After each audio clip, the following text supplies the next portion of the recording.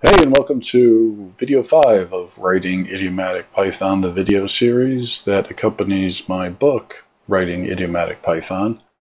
In video 5, we're really going to continue pretty much exactly where we left off with in video 4. If you'll remember, video 4 was all about getting familiar with Flask and with database operations first through raw SQL using the SQLite 3 library, and later refactored to use SQL Alchemy, by far the most popular Python ORM. So, as you may recall from video 4, this project that we're working on came as a request from a tutoring client. They wanted to do a very simple web application, the first they'd ever written. And to start, it would be eventually a help desk system, but to start, they wanted to be able to create a help ticket, list all the tickets that had been created, and finally to view the details of an individual ticket. So here we have where we left off at the end of video 4, the list of open tickets.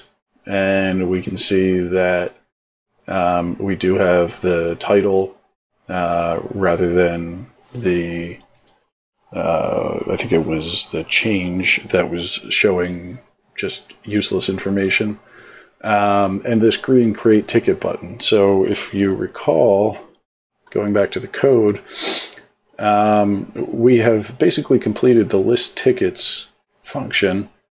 And thus we have completed the default route, so the route with just slash. Enter ticket is the way that we are actually going to create tickets via HTML form is at the slash ticket endpoint. That hasn't been written. For demonstration purposes, in the last video I showed that Flask, if you return a string, will interpret that as raw HTML and return it on any request from a view function. And so if we actually go and hit the create ticket button, all we'll see is enter ticket in bold. So that's all well and good, but not very useful, of course. So what are we actually going to do when we say that we're going to create a form for the user and allow them to post information for a ticket?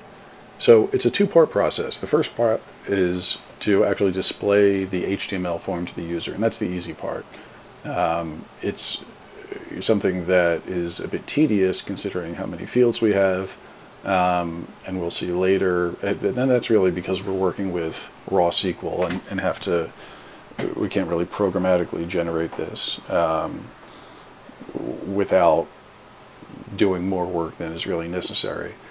So the second part is once the user actually submits the form, and if you'll recall, when you are working with forms when you're working with HTML forms, when you hit the submit button, the content of the form, so the values that you've entered, are transmitted in a request to what's called the form's target attribute.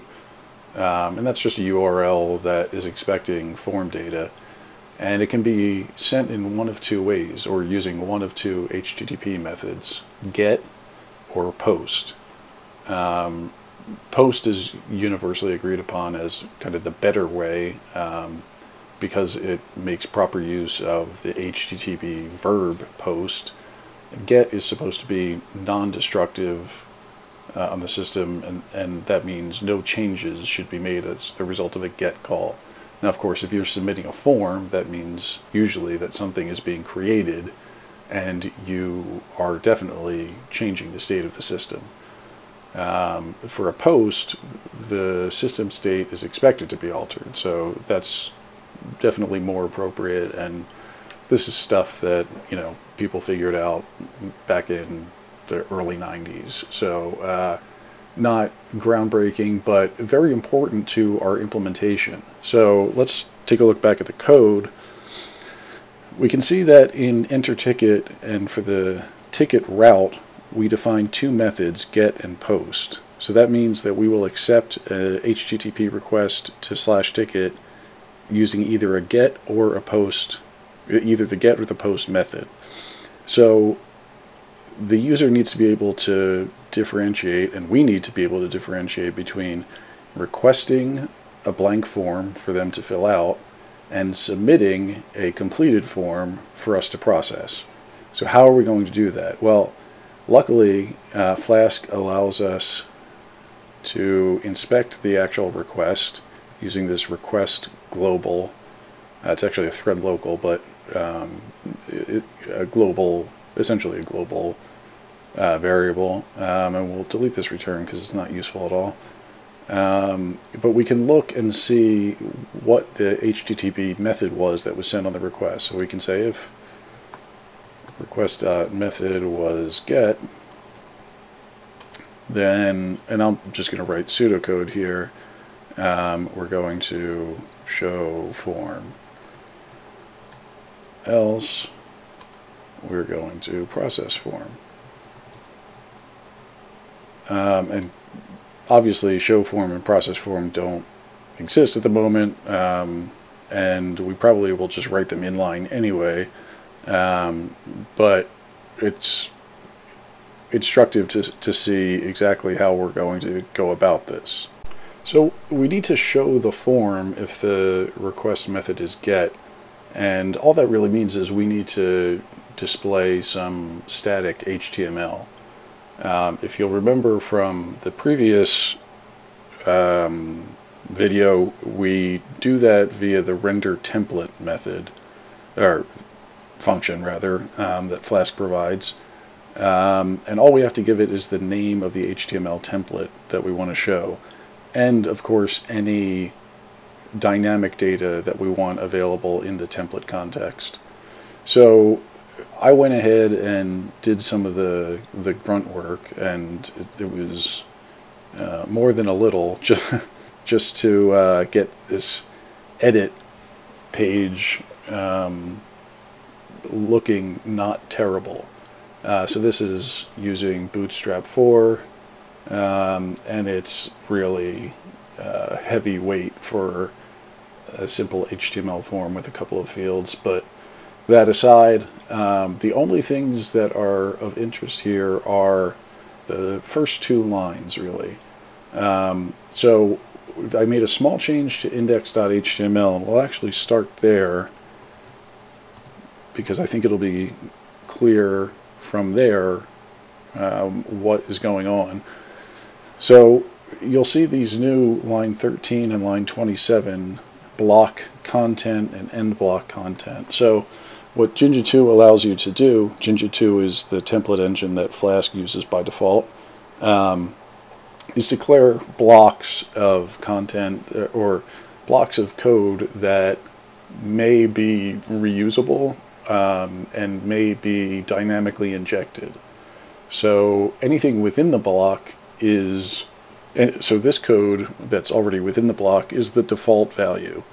If no other, if this block isn't redefined, then this is the value that is displayed, and this is exactly what we had in the previous video. But if we go back to the edit page, we can see that this extends line means that basically take index.html and include it here, almost like copy paste. So it's almost like a C include statement. The block content says, and where you find a block named content, so block is the keyword, content is just an identifier. I could have named it block foo, I could have named it, you know, fizzbuzz, whatever. But that's what we are looking forward to replace with lines 3 through 44. So the end result is that we don't violate the dry principle, which shows up in the book a number of times, and that is just an acronym for don't repeat yourself. But it's a very important, if seemingly trivial, concept. And the reason is we could have written lines 1 through 12 and lines 28 through 34. We could have written them, copied and pasted them into edit.html, and really it wouldn't have been that difficult, and it would have worked just fine. The problems start when we have to make changes to, let's say, the CDN URL changes for Bootstrap 4. It's not going to be an alpha forever. So eventually we'll have to change this. Now that means we have to go in and change it. We have to remember to go in and change it in edit.html as well, because it has just copied and pasted these values. So as you can imagine, once you have, instead of 2 templates, once you have 10 or 100, it becomes a burden to have to go through and make changes in every single place. Now what's more is, more likely you're not going to remember to do it, or you're not going to remember to do it everywhere, or you're going to screw it up in just one of those 100 templates, and you'll have no idea until something breaks and you're alerted. So the idea is that we don't want to repeat anything really, if possible, but code especially. So in this case, the code that we don't want to repeat is the header code and the script calls at the end, because that's just boilerplate, and it's going to be the same for every page. And we have a way of dynamically changing what is actually the meat of the page, and so we'll go ahead and use that, and just keep everything else the same. So, you know, this edit.html looks very clean. If we go back and change the show form to actually be return render template edit.html, and we don't have anything to pass in dynamically, and I'll just delete the else for now. But so if we do that and we run the it's already running, so I'll just reload this, and lo and behold, we have a form that is appropriate for creating a ticket in our system. Now, the things to note about the form, well, the HTML really is important, really is not important. This is every field that we've created. The one thing to note in the HTML that is somewhat important is the action value. And if you remember, I was saying that the action attribute for a form is the location that the data will be sent, and in this case it's the URL for the enter ticket function. So again, that's a Flask shortcut to say whatever the URL associated with this function is, put that in there. So that's /ticket. So essentially the page that we're already on, because /ticket is what shows the form. But the key difference is when we hit the submit button, it does a post rather than a get. So if we actually click this, we see view function didn't return a response, and that's entirely expected, because if we look at enter ticket, if request.method is not get, which in this case it was post, we do nothing. We don't return anything, and that's not valid in Flask, so it throws an error. So let's actually go through and do the work of processing the form and handling that post request. Okay, so what is the post request actually going to contain? Well, it's going to contain data entered in the form, and what do we have to do with that?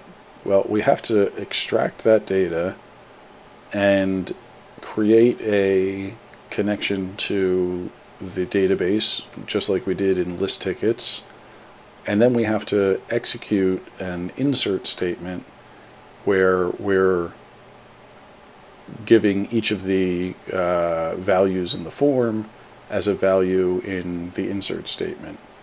So what we have to do is really just the same thing as lines 33 through 35, except what we'll be changing is instead of select star from ticket, we'll be saying insert into ticket values, and then whatever we decide to enter as values.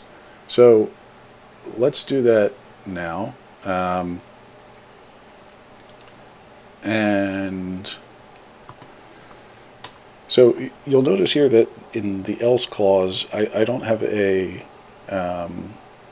condition specified. So in the if statement on 43, we check the method is get, but in 45, I don't check that the method is post. And why don't I do that? Well, if you look at the decorator for the function, it says methods equals get post. That means that Flask will only accept requests with a get or a post as the HTTP method. So I know that if it's not a get, it's got to be a post. If we try to send something else, like a patch or a put or a delete, it will return a method not allowed, HTTP error. Oh, look at that, a text message from my dad saying my alma mater, CMU, is being featured on 60 Minutes for some AI piece. That is fantastic. Thanks, Dad. Anyway, so going back to the else clause, we know it's a post, so what does that mean in terms of what we have to do for processing the form? Well, first we'll create a connection to the database. Connection, and you know what? I'm going to repeat myself, as I just told you all never to do, and take these 3 lines because they're useful. And so we can remove the select star from ticket, and we'll instead say insert into ticket values. And then we have to, so when you use an insert statement in this form, the values that you give have to line up with the columns as they were created in the database. So the first value has to be the ID, next the change, the title, description, all of that. So we don't have the values, we don't have access to the values yet. So let's do that part. I'm just going to close that real quick and get the actual values from the form. So we will say, actually, you know what? Let's do this the proper way. I'm going to extract this into a global variable.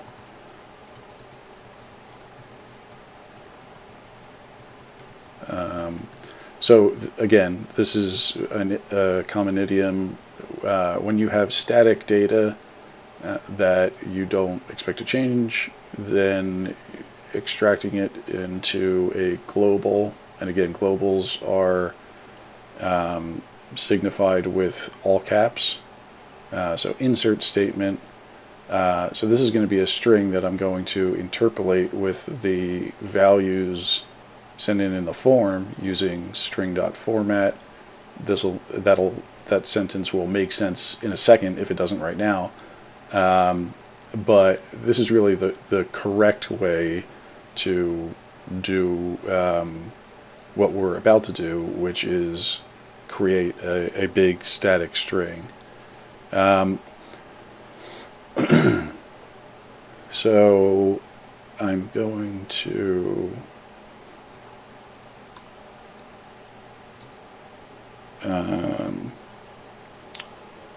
I'm cheating a little bit. I'm pasting this from the end result because I really don't feel like typing this out. I know I would get something wrong, but not a huge deal. I mean, you guys can all figure out what I'm actually doing there.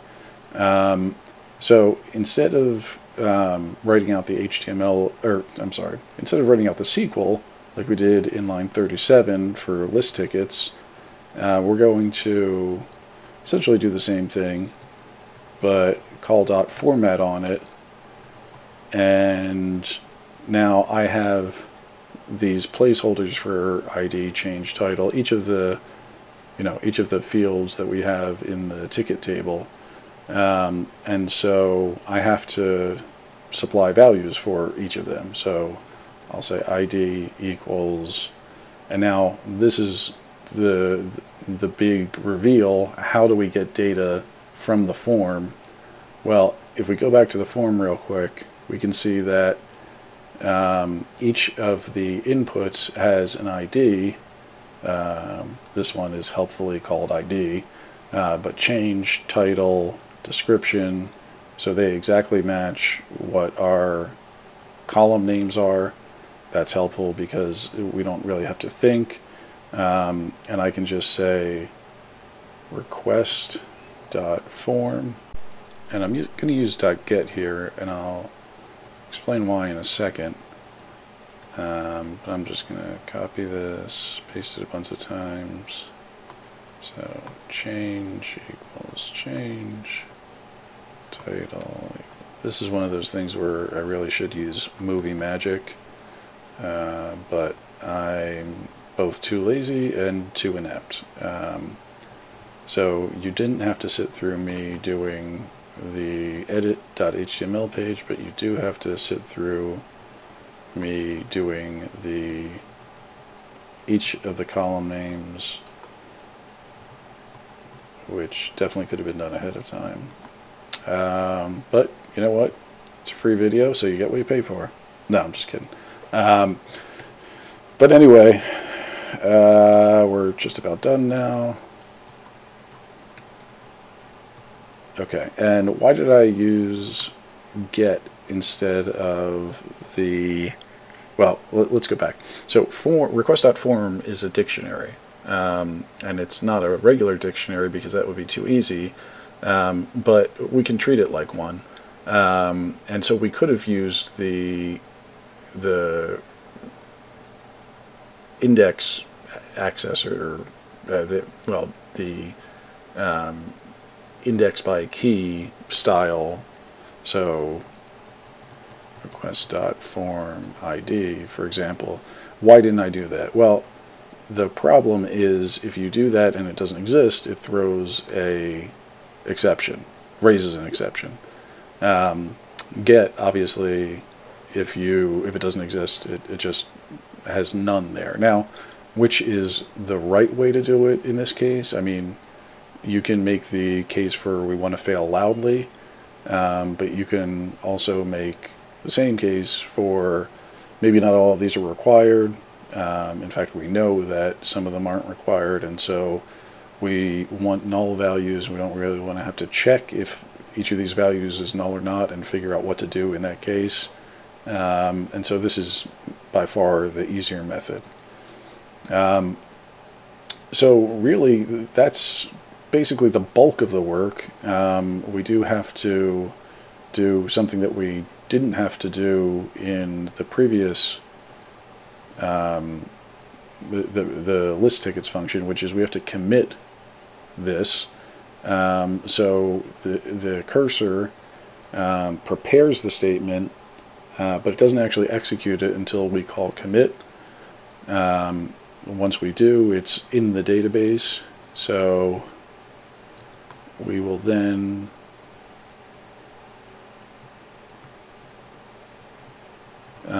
we'll just redirect to the index page for now, and we'll need to include redirect and URL for, and they both work exactly the same. Or URL for just gives the URL for the index, I'm sorry, not index, list tickets. The list tickets function, so it's basically saying redirect me to the URL for the list tickets function. which is exactly how it reads in English, and that's why Python is so great. No, I'm just kidding. So we have now a what looks to be working method for entering data. So let's actually test it out and see. The one kind of not great part about this, well, there's a million not great parts about this, but the one that you'll see very quickly is we actually require that the user enters the ID, and we're using the ID as the primary key. It's just a number.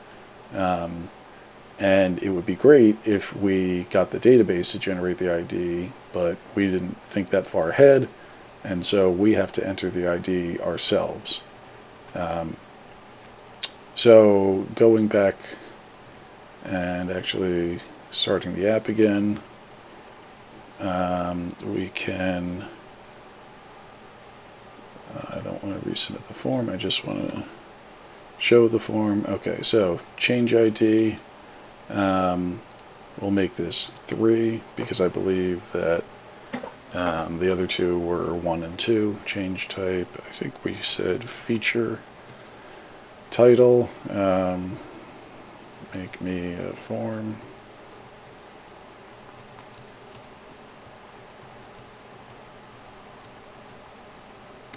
Submitter name, it's you know who.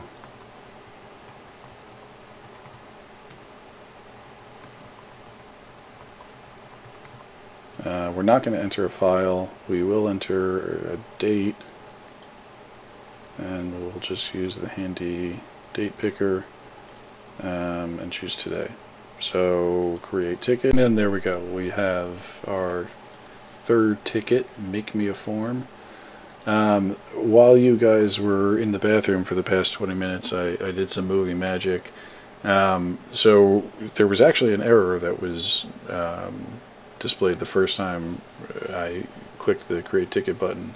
And the reason was, and it's stupid, and that's why I'm not going through and actually showing how I debugged it, but instead of ID here, this had to be name so that it picked up the values correctly.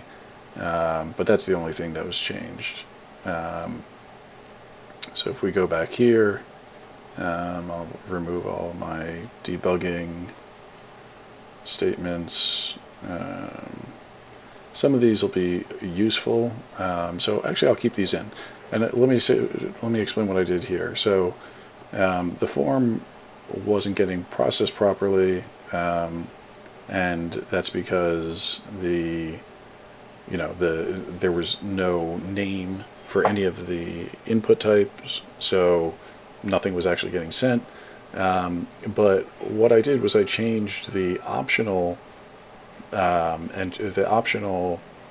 fields in our database to default to the word null, which in SQLite is basically the way that you say there is no value for this particular column, and it will either just enter a null, or if we had, say, a default value, then it would use that. So we'll keep this, but it's not strictly necessary if we're just, good about entering all the values that we need. But let's go back, and now we see that we've got three different tickets now. So the last thing we haven't done is actually created the details of a ticket, and for that, we just said, going back to the code, we would just return view the literal string view ticket and then the ticket ID. So the good news is that is ticket ID 3 that we just created. The bad news is it doesn't actually give us anything useful. So instead of doing that, what we'll do is return yet another HTML page that shows the details of a given ticket using a new template, which we'll call detail.html.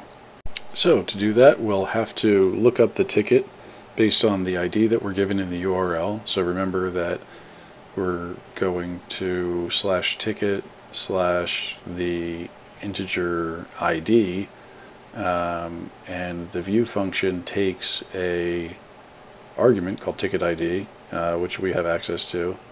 So all we really have to do is get that ticket from the database and make it available to another HTML template that shows the details of the given ticket. So in this case, I did not go through the process of making it all nice, and in fact I almost made it as ugly as possible, but it will show you a somewhat interesting way to accomplish just printing out each field. So because this is a tuple, remember that the ticket object that we're going to send in, we can just iterate over it. It's a normal iterable, and for each field we can just print out its value as a string, and that's it. So we just have an unordered list. Each element is the field, so we're not going to have labels saying which field it is, but again, this is stuff that we could do, but that wouldn't mean literally writing out every field name and then the associated number, ticket dot whatever number that field was associated with. So rather than do that, I just took the shortcut, still using index.html, still extending index.html, still using the block concept, but quick and dirty in the display of the data. So let's go back and actually put some useful stuff in here. So again, we need a connection. SQLite3.connect. db. I don't know why it's trying to complete that. Cursor equals cursor. You'll notice that this time I'm not copying and pasting for reasons that I can't really explain at the moment. I'm a complicated person. What can I say? Okay, execute. So now we have to select the ticket that corresponds to ticket ID. So we'll say select star from ticket where ID equals, and then we'll say ticket ID.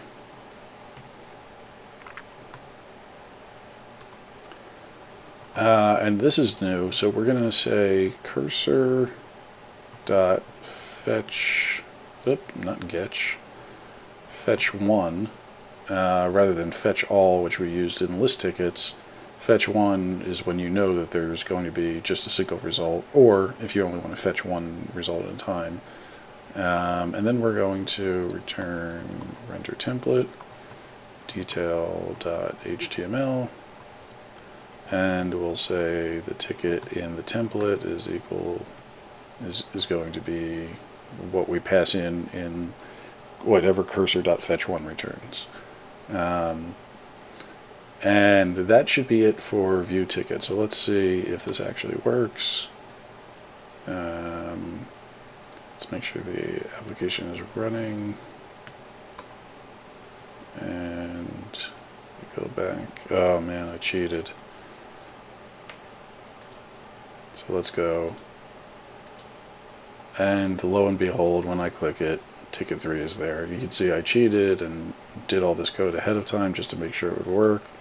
Because I'm tired of looking like a jackass that doesn't know what he's doing. So anyway, we now have the detail page, and as far as functionality goes, that's all we were on the hook for. So we now have a system that, albeit in probably the worst way possible, allows you to create a ticket, and it uses all these newfangled HTML5 input types. So for example, if I didn't put something that looked like an email address and hit submit, it would yell at me without me having to write any JavaScript validation. Same thing with website. Change ID is a number. You can't see this, but I'm typing a bunch of letters and they're not showing up because it knows that that's a number. So you know, it's got a little a few niceties, but really it's a steaming pile. So we can, though, list all the tickets, create a ticket, and look at the details for a particular ticket.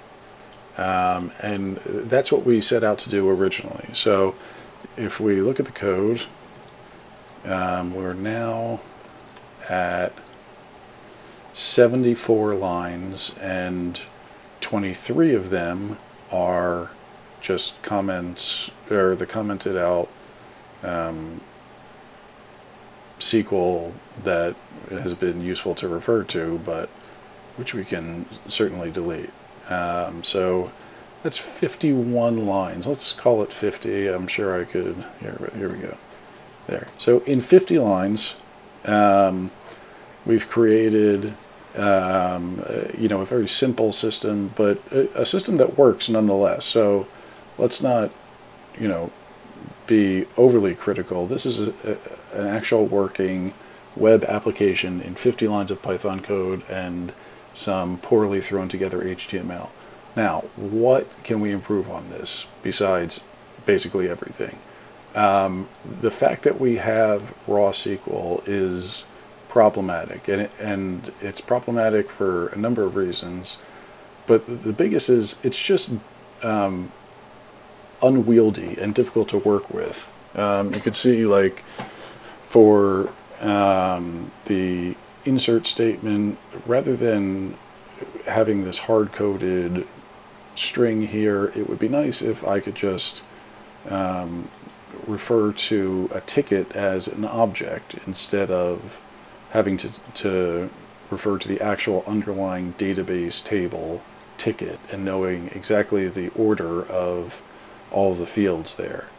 What I'd like to do is say, hey, I got this ticket class, it has the following attributes, and if I set them and then I say call a method on ticket like save or commit, then you put it in the database and you do all the work of generating this, and because I don't want to have to deal with that. And you know, when you think about it, it's not too much of a stretch to imagine writing such a class that would be able to generate this programmatically. So of course, if you can imagine it, somebody's already done it, and those people have done it incredibly well. And so SQL Alchemy is the ORM du jour, and it's probably, I mean, it's definitely the most widely used Python ORM. And an ORM, I think we talked about in video 4, but it bears repeating, is an object relation matcher where the object in question is the table, essentially, so ticket in our case. And what it does is it maps objects to database tables.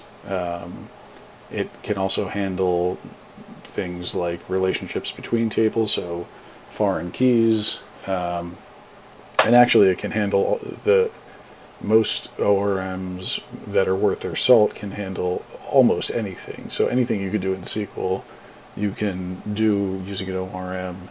Some are easier to use than others, but regardless, it's definitely possible to do anything, because at the end of the day you can always drop down into raw SQL if need be, but heaven forbid that you'd actually have to do that. So we have this working system here, but it's definitely unwieldy, and in the next video we definitely want to refactor this and see if we can turn 50 lines of much boilerplate into, let's say, 40 lines of SQL Alchemy style Flask simple web application.